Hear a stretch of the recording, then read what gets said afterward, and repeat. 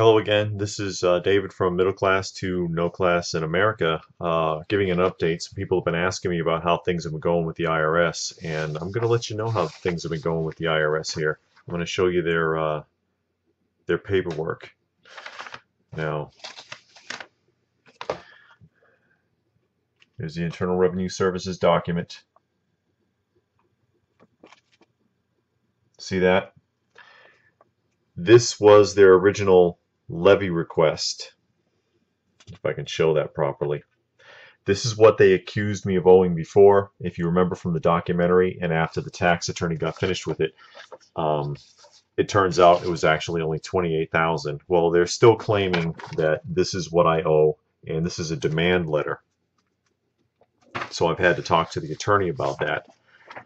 Then I got this one, which is an additional levy for the same amount, which I also passed on to the attorney. Now,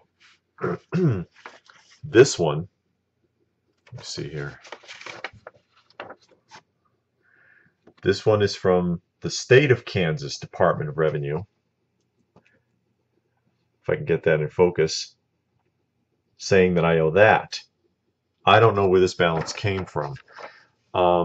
But what this is also a levy, but this is a tax seizure levy. This one is different from the other levy.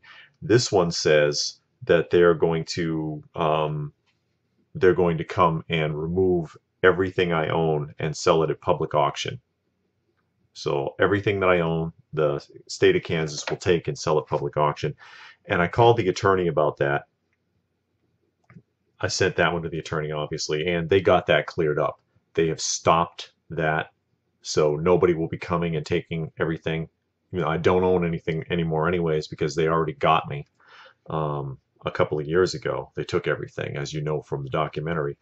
But that's what they're going to do. That's what they think they're trying to do, is come and take everything. And they say, oh, well, you know, we don't want to have to do that. And it makes me think of a story I did over on Penny University, my other channel. There was a woman who owed money on her taxes, and they came and they seized her house. The state did it.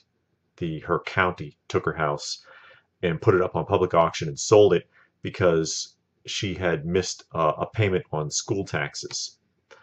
And she was a widow. Her husband had just died recently, and one of her children is crippled from an auto accident, also just recently, permanently crippled.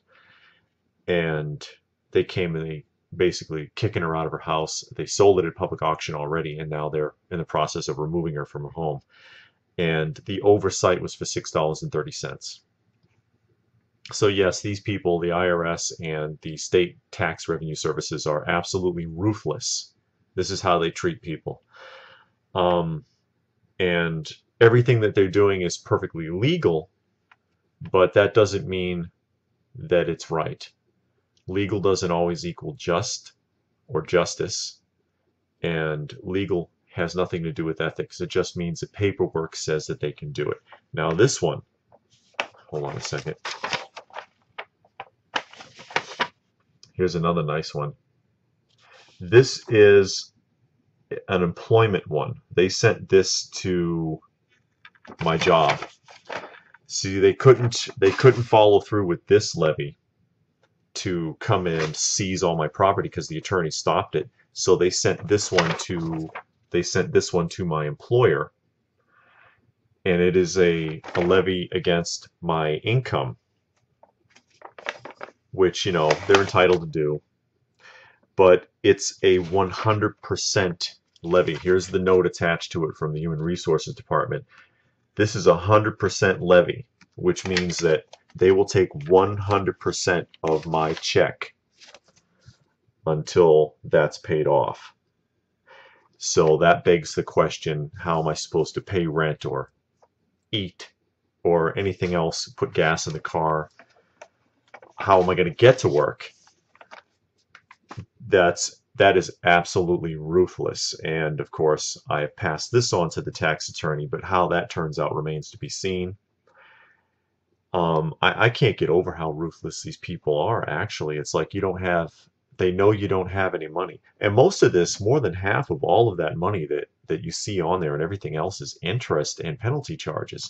And if they know you can't pay the interest or penalty, it amazes me they get to continue to browbeat you with it. And I talked to this one guy, actually contacted me on the site, and he says that he owed something like $48,000 in back taxes, some oversight, whatever the problem was.